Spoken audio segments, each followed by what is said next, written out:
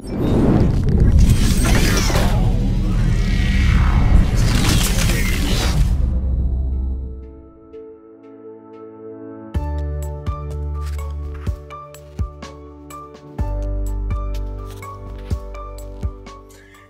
again and welcome. Come back to the Digital Health and Wearables series. Another fantastic episode for you today, and I have another magnificent guest. But before I go ahead with that, I'd like to acknowledge our global partners and sponsors, Spirit Digital. Please check them out and also share the great content with your communities in healthcare. We got previous guests and also a great episode for you today. But without further ado, I would like to introduce you to Daniel Kraft, which is one of the leading health tech influencers. Most of you probably know him already, but Daniel, how are you? I'm good. Good to see you virtually. Hopefully I'll meet you in the real world soon. Yeah, we never met before. I follow your great work and the things that you've been doing over the years. So thank you so much for your time and nice to be connected. Great to be here and congrats on your work as well. Brilliant. So, Daniel, the first question that I have for you is, what do you see happening in digital health right now? Anything jumping out for you? Well, of course, we're talking here in March, April of 2021. We're a year into the pandemic, and obviously, everyone says, the pandemic has been a great catalyst for digital health. And I think that is generally true. I mean, the fact that we've had to adapt how we do our regulations, how we do our payment models, how we do virtualized care. A bit of the silver lining of the pandemic is that we've sped up some of the things that were sometimes stuck, and that sort of integrates in with digital, mobile, connected health. Soon we'll just call it health. I think it's hopefully going to leave some positive elements for post-pandemic, or hopefully help us prevent future ones. I've been sharing the XPRIZE Pandemic Alliance Task Force, and part of what we're trying to do is through the XPRIZE Pandemic Alliance, collaborate between, academics, startups, big companies, small companies to try and connect the dots, in digital health and beyond, so that we're speeding up and moving from incremental healthcare to exponential. Oh, fantastic. Yeah, it's so much to address, but I do agree with you that actually the pandemic kind of accelerated and highlighted some of the things that we could be doing or should be doing anyway. So fantastic, thank you. And the second question that I have for you, there is much talk and focus around AI. Everybody's talking around AI. Is a bit of a buzzword, to be honest. But the big question is, will technology replace doctors? What is your insight on that?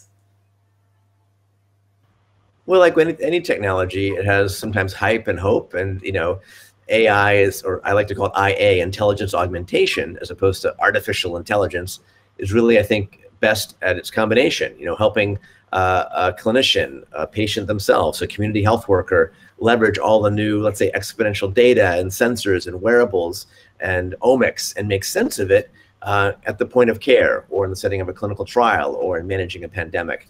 So I'm not sure who made the original phrase, but I'll steal it, which is that, AI is not going to replace the doctor, but the doctor using AI will replace those who don't, or the nurse, or the nurse practitioner, or the pharmacist.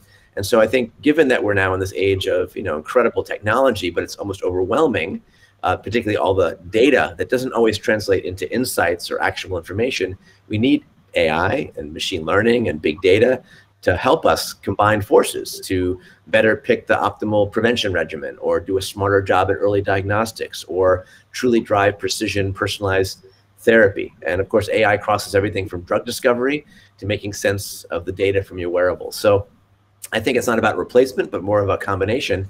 And just like in chess, it was a big deal when Deep Blue from IBM beat Garry Kasparov, I don't know, 15 years ago, with a computer beating a chess master. But later they could show that chess players working with the computer could beat the computer alone. So I think it's, again, a combination of forces, and it's not about replacing but augmenting.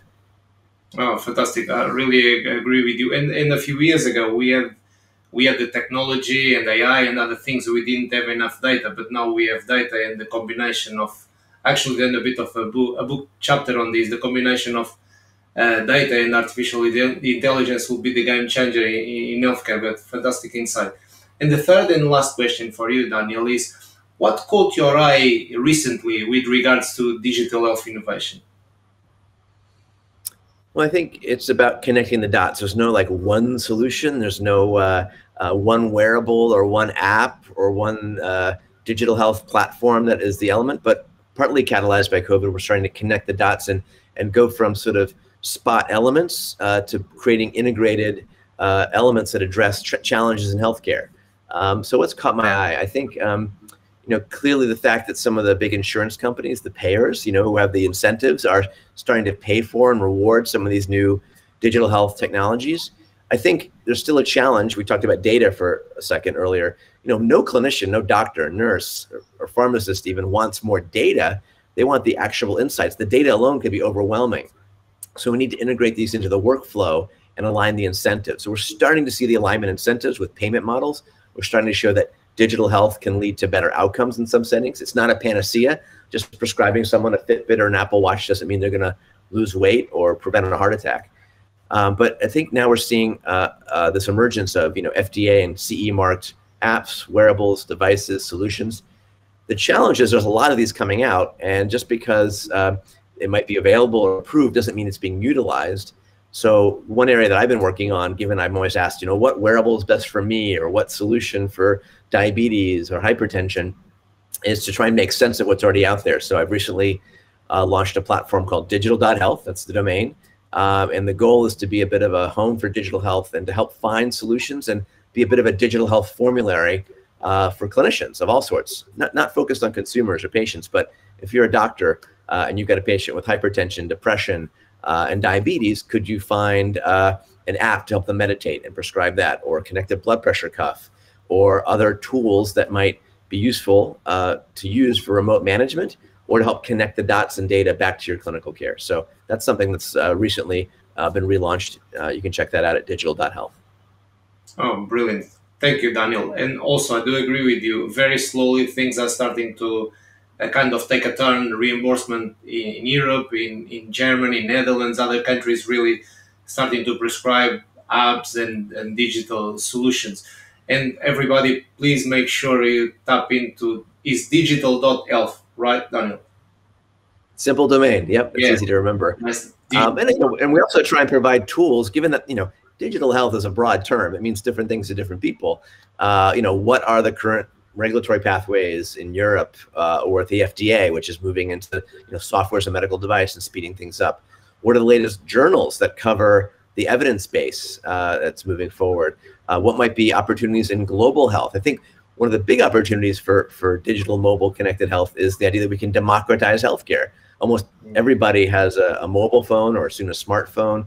We're seeing platforms like Starlink from SpaceX give high-speed internet to almost anywhere in the world. And so we're really at a point in time where these sort of technologies don't just need to be for sort of the Western world and those who are highly resourced, but really can give access to a clinic in rural Rwanda, like a company called Elara Health is using digital tools and diagnostics across Africa, or many other examples where we're trying to improve health equity, improve access, and then hopefully start to crowdsource some of our new solutions and knowledge so that we're not reinventing the wheel around the world, and we're gleaning information and using it in real time, anytime, anywhere. Oh, that's fantastic. A great resource. Make sure everybody can check that out. And Daniel, I really appreciate your time and your area, sharing your expertise and with me and everything and everybody at the channel. By the way, now is the YouTube channel, but also is on podcast, so everybody can listen to it when they go for a walk or working out and everything. Search for Digital Health series on the podcast. And I finish all my episodes, Daniel. It's nice to see your boy anyway. I finish all my episodes. It's not really a question. It's 1 minute of fame. Okay, so please talk about anything whatsoever that you wish, a personal achievement, community. I mean, you have many professional athletes. I mean, you can talk about your great Exponential event when it comes back on. I mean, anything that you want to mention, please, over to you. 1 minute of fame to round up.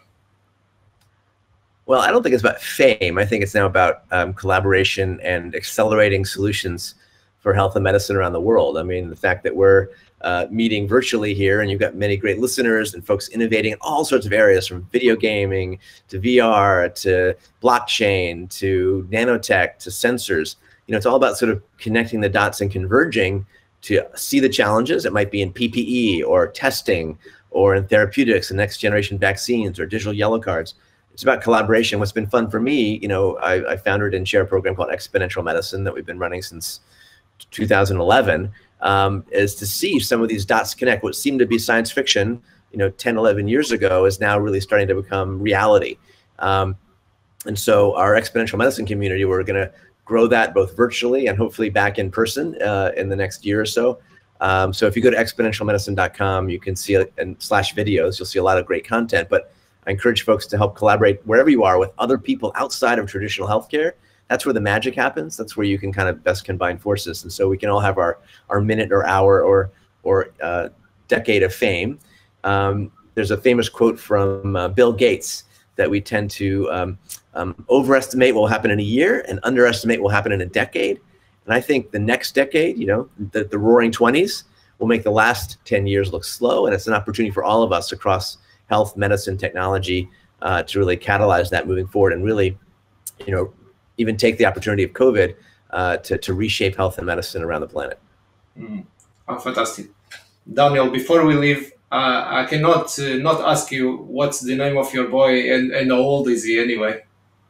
That was Noah. He's almost 5. And he's very curious. I mean, you know, it's really interesting to think about the fact that, you know, kids today, we think about longevity, but we also want to think about health span. You know, kids today might easily live to 100. How do you think about educating them in today's world or keeping them healthy? He knows about his heart and lungs and basic physiology. I have this augmented reality t-shirt from a company called Curoscope out of the UK, where you can kind of use your tablet and see through their body with augmented reality. And that's great to get kids. And I'm trained in pediatrics and internal medicine. Pediatrics, get them while they're young. I think one of the best things we can do is help the health of our kids by helping them understand physiology, medicine, and health so they live long and healthy lives. Oh, fantastic. I mean, and certainly he is coming back to you. Do you want to say anything to my friends here about health and medicine? This is Noah. Hello, Noah. How are you? He wants to watch a television show. But here's the future, right? Okay. I'll go find the remote in a second. Daniel, what a way to round up. That's a truly personal way. And also, you really mentioned how technologies impacted humanity and also might drive the young generation up to 100 years old, which is fantastic. I want to thank you again for your time. And if you want to give any final thoughts or anything, I'm going to round up now. Sure. I guess a final thought is that, you know, I run this program, Exponential Medicine, which is around the thought that technologies are accelerating. I mean, I thought we were going to talk about wearables. I've got all sorts of fun demos from under wearables to, of course, you know, breathables to, you know, all these new, you know, cheap technologies, which are becoming ubiquitous. And, you know, the opportunity, you know, for kids like mine, you know, even my older son, Leo, he wanted to get a Fitbit because he wanted to track his steps and his sleep. And so it's an opportunity to, you know, engage, you know, not with these as just, you know, sending data and being a bit of a toy, but to get folks really engaged in their health, particularly early. And that can provide the best window for a long, healthy life, because it's our genetics are important, but really our behaviors, particularly over long periods of time, you know, sleep, stress, not too much alcohol, enough social engagement, all those can start to be measured. At the same time, we want to be careful about not being too big brother and being too overwhelmed with tracking our data and being quantified selfers. I think that the challenge and the opportunity is to move from, you know, basic wearables. And as you know, the first Fitbit only came out in 2009, like 11 years ago. Imagine what we'll have in terms of wearables and invisibles and ambient sensing in another 10 years. The trick is not to make it control us and be overwhelmed by trying to track some sort of step, but give it a way to layer into our lives that matches each of us and our personality and our age and our culture and our language, so they can give us, you know, appropriate nudges when needed, help us stay on track, and give us early warning if we're moving towards a disease or other challenge, and also give us the opportunity to be data donors and share our information. Just like, you know, we drive with Google Maps and Waze, we're all sharing a bit of data and build a better driving map. We can think about all being data donors and contributing to sort of the hive mind of healthcare. And, you know, even found recently that your wearable can detect if you have COVID, et cetera. And we're going to see really interesting ways to integrate these technologies, but we still need to be think smartly about how they integrate in our lives so they're not overwhelming, but they really catalyze a new sort of generation of smart, healthy people like my kids. There's a phrase I love from Regina Dugan, who used to run DARPA, the big research group out of the military in the U.S. And the phrase is, Sputnik sparked the space age, and COVID is sparking a bit of a health age. And now it's an opportunity for all of us to collaborate with all the amazing technologies that are here and the ones that are coming on this exponential, from the $10 genome to the ubiquitous sensing to magical AI and robotics and synthetic biology, to put those dots together to help us reshape healthcare, biopharma, research, public health, everywhere, anywhere, to drive better outcomes, lower costs, and a healthier planet. Brilliant. What a way to finish. Daniel, thank you so much for your time. I wish you stay well and safe. And I'm going to just address our viewers and listeners. If you want to say goodbye, nice to see you, Daniel, anyway. Goodbye. Hopefully see you in person soon. Stay healthy, get vaccinated when you can, and go forth and create the future. Brilliant. Thank you so much. And thank you to all our viewers. Please make sure you subscribe and share with your communities in healthcare these great insights, and I'll see you next week.